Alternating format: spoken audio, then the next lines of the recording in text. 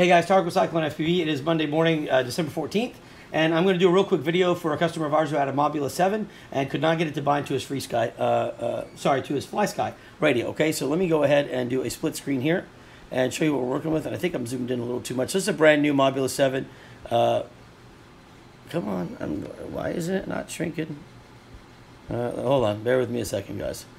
I'm not sure. There we go. All right, let me hit my nice dirty desk. It's been kind of nuts here. All right, so there we go. So we've got the brand new Mobula7. Now I've taken the batteries and set them aside, and this the battery mount set it aside as well, because I want to show you what we're looking at here. So you've got two buttons on the Mobula7, right? You've got one on the left, which is your boot button, on the left of the USB, and on the right you have your bind button. So here's what you're going to do. First, let's just look at the radio. Okay, so let's go ahead and turn on our radio, and we're going to go to hold our OK button down and look at our system. Click OK, and I want to make sure when we go down, we go to RX setup.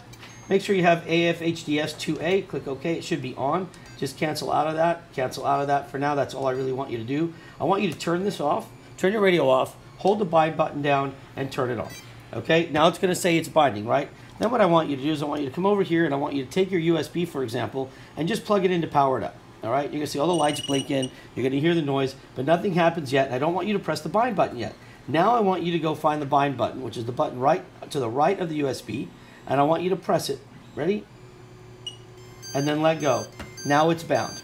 Okay? Now what you're seeing here is you're seeing that the it's beeping because there's no voltage in the setup here, right? So I've got no batteries plugged in. So let me just go to Betaflight real quick.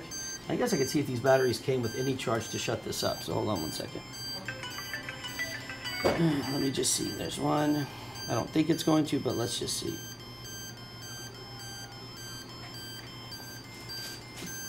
Okay, there we go. So we've got the batteries in, so we did get it to stop. And now let me just show you on Betaflight so that we're good. When you log into Betaflight, you click connect.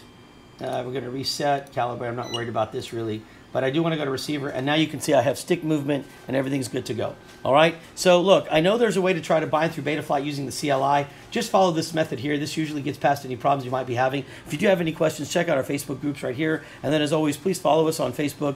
And more importantly, also, please subscribe to our YouTube channel. Your support by subscribing is all I ask for. Okay, guys? Anyways, other than that, God bless. Be safe. I hope that answers any questions. And enjoy the weather. It's kind of freezing out here right now. I'm sure it's snowing in some places as well. But y'all be careful. Fly safe. And we'll talk to you soon. Bye.